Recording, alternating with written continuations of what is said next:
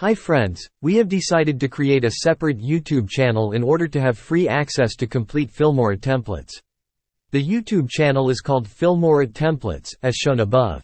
Please go there to subscribe, as the template for today's tutorial is already there and more will be uploaded soon.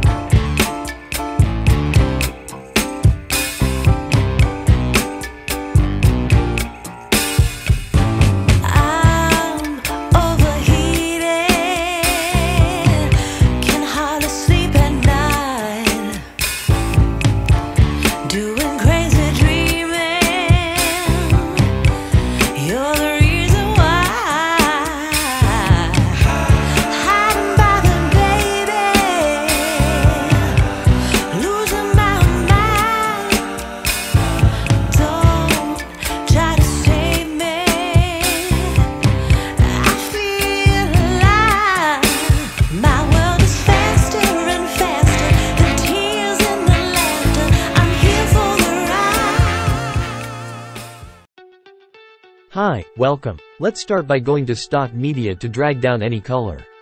Afterward, click, then go to mask to apply the rectangular mask. Scroll down to scale to 87.04, width 62.48, and height 32.55. Then scroll down to invert the mask to create a frame as shown.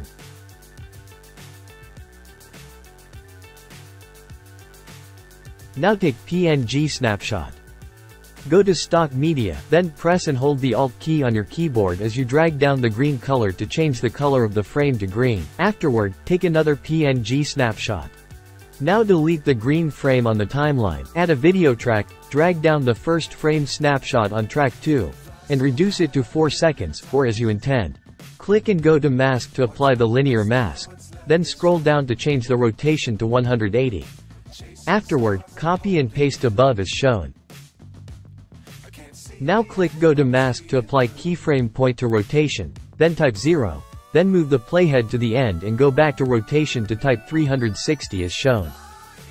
Because the duration is 4 seconds, so I moved the playhead to 2 seconds, which is half, then split the snapshot below and deleted the rest. Drag down the green frame snapshot at 2 seconds, then reduce to match, go to mask to apply linear mask and make sure rotation is at 0. Now go to stock media to drag down a green color on track 1, reduce to match, and then preview as shown.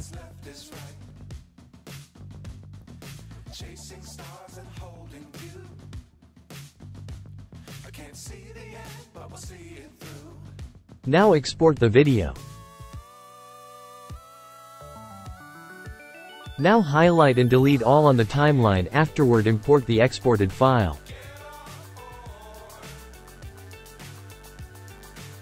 Drag down any picture. Right-click to crop to fit if necessary.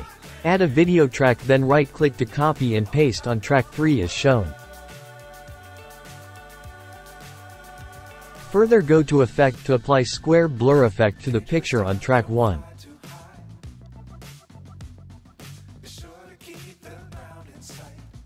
Click, then go to Scale down to 70, and scroll down to change rotation to -3. Then go to apply keyframe to position and type -1673 in position X.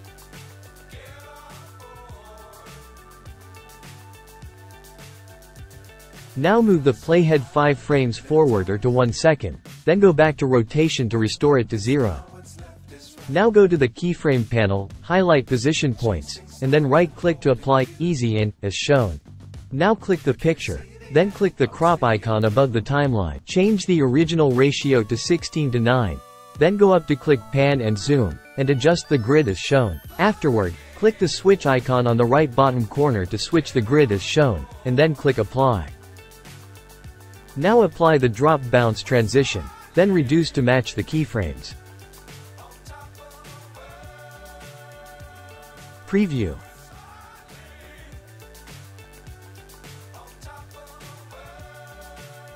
Drag the imported file down to track 2 as shown.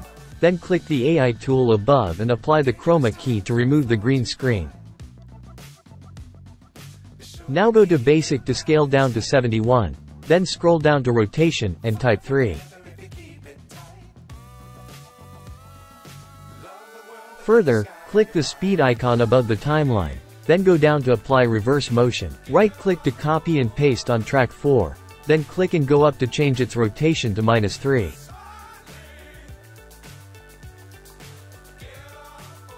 Preview.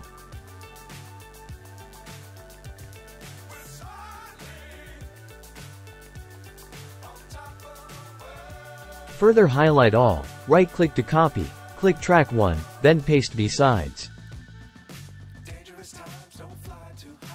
Click the green frame on track 4, go to rotation and change it to 3. Now go to the picture on track 3 and click only the first keyframe point.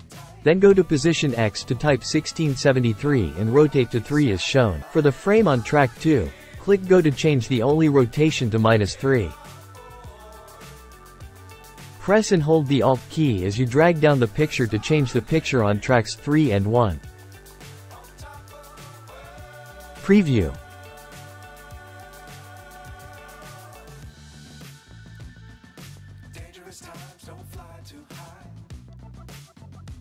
Now highlight all, click track 1, and then paste as many as you want, but I am pasting it twice because I am using 6 pictures. To change the pictures from the third row, press and hold the Alt key on the keyboard, then drag down the same pictures on tracks 3 and 1 as shown until the last row.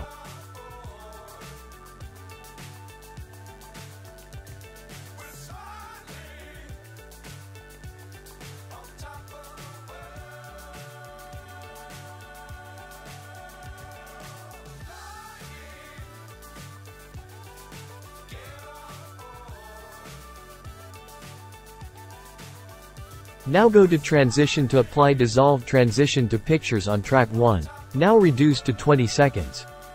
Further, right-click on Copy Transition, highlight other pictures on track 1, then paste and delete the last misplaced transition as shown. Done, so let's preview, but before that, the template for this tutorial with text input and multiple pictures is in the description. So thanks for watching, you are awesome.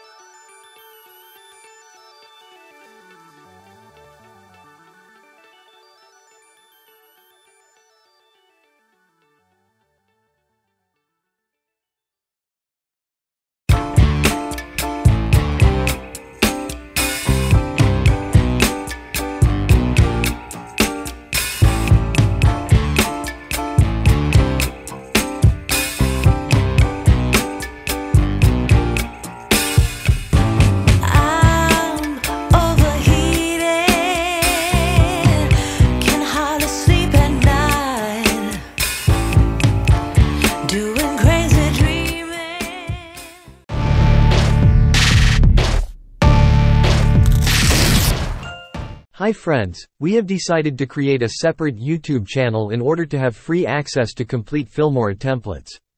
The YouTube channel is called Filmora Templates, as shown above. Please go there to subscribe, as the template for today's tutorial is already there and more will be uploaded soon.